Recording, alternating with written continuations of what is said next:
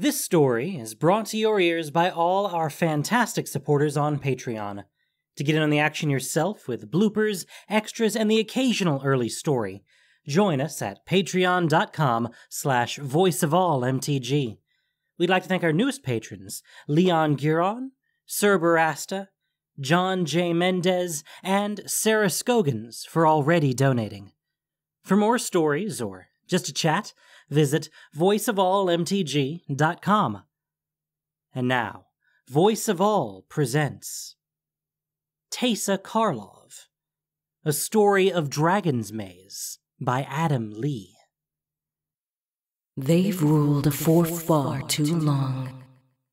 Teysa sat in her favorite chair, made from Utvaran ebony, and let the blasphemous thought dwell in her mind for a while. She savored the feeling that it generated within her, a thrilling blend of sacrilege and freedom.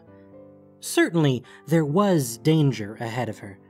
The Obzedat had given her the title of Grand Envoy, but Teysa knew it was so they could keep closer tabs on her, constantly testing her loyalty and keeping her busy with endless official business.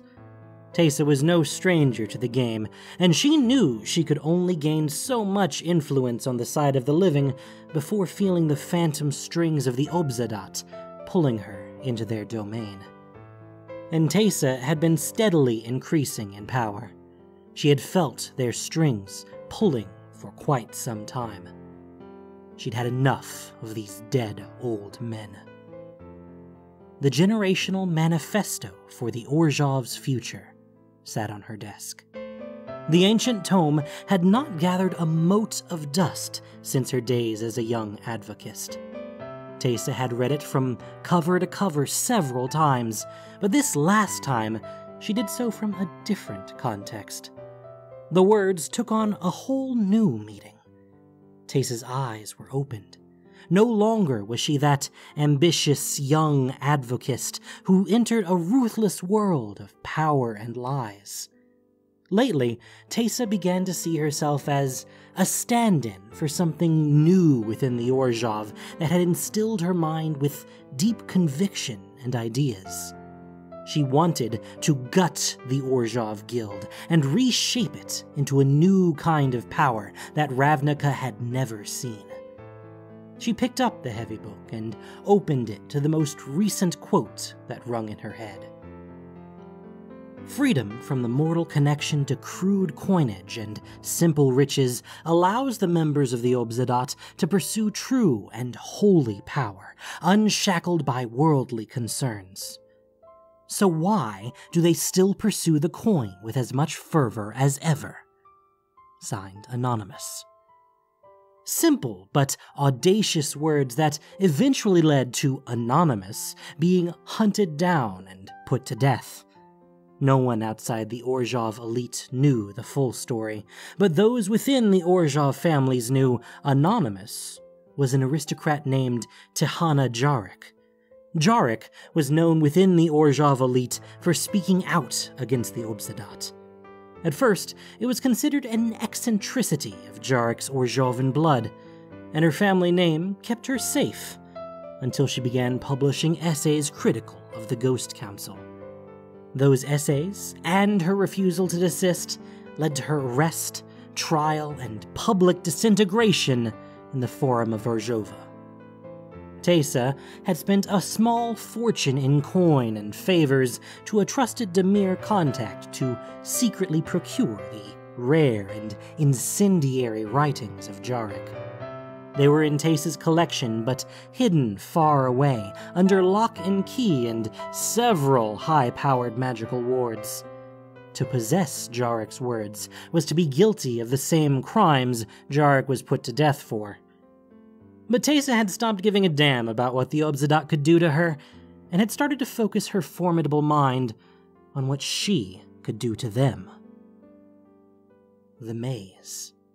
A few days earlier, the Obzedat had used a death pact to deliver the message. A terrified scribe blurted out the message to Teysa within the confines of a verity circle. Teysa listened with the intensity of a cat watching a mouse hole. The maze started off as a passing interest for the Orzhov, another strange is-it obsession to be monitored but not taken too seriously. Teysa could feel this new information shifting the game. The maze had become vastly more important, and that was something the Obzedat had no plan for. And she knew it. The Obzedat's greatest weakness was that it was composed of spirits playing a corporeal game. They needed someone on the other side of the veil they could trust with matters of great importance. Up until then, Teysa had been their reluctant answer. She could feel their frustration of having to divulge their urgency to Teysa with this task of running the maze and finding out its ancient secret. Would it be unbridled power? Would it be a vast fortune? Would it grant rulership over Ravnica? Teysa knew the Obzedat was truly worried about what could happen. The maze was out of its control, and the clock was ticking. Teysa was its best bet at solving the maze. Now she had the upper hand. She had something the Council wanted. As she looked out from her balcony, she couldn't contain the smirk from the sheer delight of it all. Slubnik. Her thrall wheezed over and bowed before Teysa. Send a messenger and bring Master Tajik of the Boros to my study. Tajik sat in Teysa's study. The sound of Teysa's cane on the tile floor heralded her arrival. As she walked in, the Boros knight stood and smiled. His white teeth seemed somehow feral against his olive skin and black goatee. He offered his arm and aided Teysa to her chair. His arm felt like coiled steel. Teysa could tell his eyes took in every detail of his surroundings. She could sense Tajik's intellect, but she could also sense how he radiated danger. Even though Teysa was anything but a warrior, she supposed Tajik could tear apart the guards that stood outside her door and everyone else within her mansion, if he chose. Teysa motioned for Tajik to sit.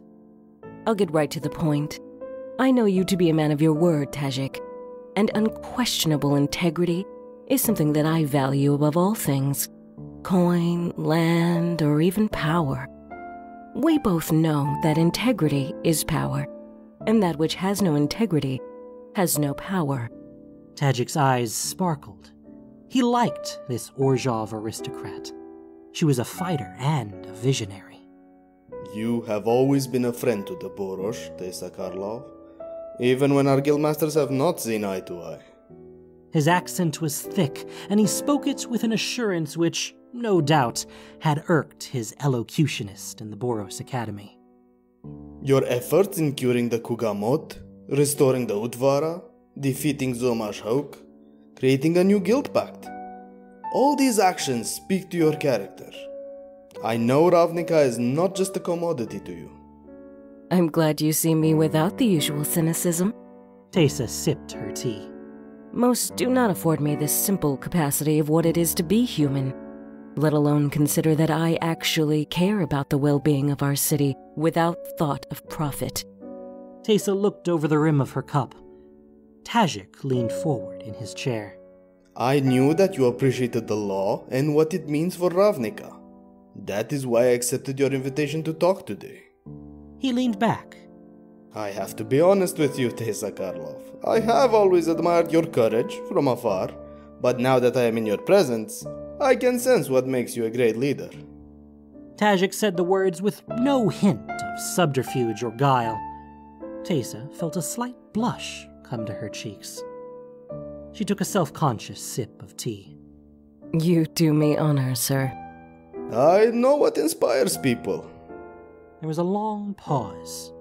The two sat in silence, sipping tea, Tajik with a sphinx-like expression that betrayed no emotion, and Teysa feeling this was the oddest Boros commander she had ever encountered. He was perfect for the task. This was the man who would help her achieve her goal. Teysa took a breath. The kind of breath one takes before opening a door from which there is no return. I would like to form an alliance with you. A special kind of alliance that requires absolute commitment and dedication. Tajik smiled, as if expecting Teysa's request all along. You want me to help you run the maze and steal the prize from the insatiable claws of Niv Mizzet. My pleasure. No. I want you to help me destroy the Obzedat.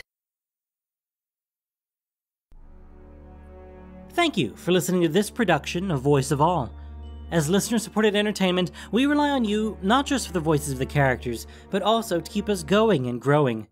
If you enjoyed what you heard, please support us by rating and reviewing us on iTunes, or following us on SoundCloud, Stitcher, and Google Podcasts, or just plain sharing with your friends. You can also support us financially on Patreon for exclusive perks. Teysa Karlov was written by Adam Lee, and the podcast was produced and edited by Gendo Keshi. This week's story featured the voice talents of Melissa Sheldon and David Moskovich. Voice of All is unofficial fan content, permitted under the Wizards of the Coast fan content policy. Magic the Gathering is copyright Wizards of the Coast. Thanks so much for listening. Y'all have a great day.